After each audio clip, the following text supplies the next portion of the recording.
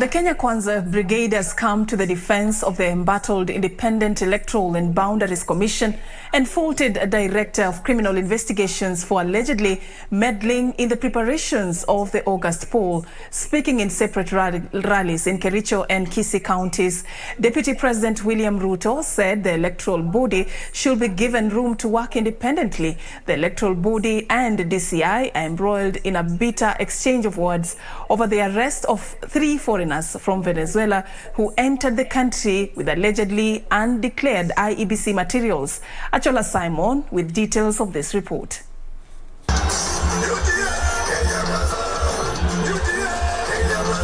As the country enters into the home stretch of one of the most intriguing presidential campaigns, Deputy President William Ruto, the Kenya Kwanza presidential candidate, retreated in his political home turf of Kericho County as he seeks to consolidate his support base ahead of the general polls.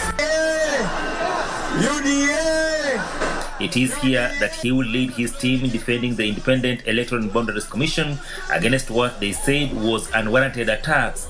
We are saying as Kenyans, we will have a peaceful election. Mimi nawauliza ndugu zangu, watu wa hapa Kericho na Wakenya wote, nawauliza tuwe na uchaguzi wa amani. Musikubali hawa watu watusukume ati kutokee mambo ya utata katika taifa letu. I want to tell the IG and I want to tell the DCI gentlemen, when the victory is done and confirmed, we shall also, in the defense of democracy in this country, we shall also institute an inquiry to public officers, public servants who have been used to try and undermine democracy in this country. And we want to tell you that you can undermine democracy, but you cannot defeat democracy. Wewe hujui vile IEBC inafanya kazi. Na wewe you have been displaying a lot of drama about arrests, possible prosecutions. Nothing comes out of it.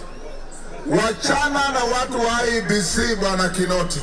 The DP insisting that unless stopped, the attacks are likely to compromise the integrity of the August general poll results. They should not bother IEBC. They should not waste time fighting Chebukati. We want the elections and we want free, fair and credible elections. We don't want interference of the state and the state project on these elections. The leaders also calling on the locals to not only vote for UDA, but also come out in large numbers to ensure their candidate achieve the 50+1 constitutional requirement. Na mimi naomba nyinyi, ile kitu imebaki hapa ni voter turnout. Vijana mlio na bodaboda, ukipata mama kwa barabara unapeleka yeye apige kura na kumrudisha nyumbani. Tunakubaliana? Ukiona jirani hajafika kwa kituo cha kura, unaenda unamchukua unamlete. Ruto is expected in Nandi County on Monday as he continues with his last-minute strategy of touch and go in his strongholds and perceived battlegrounds. Achola Simon, Sunday Express, Kericho County.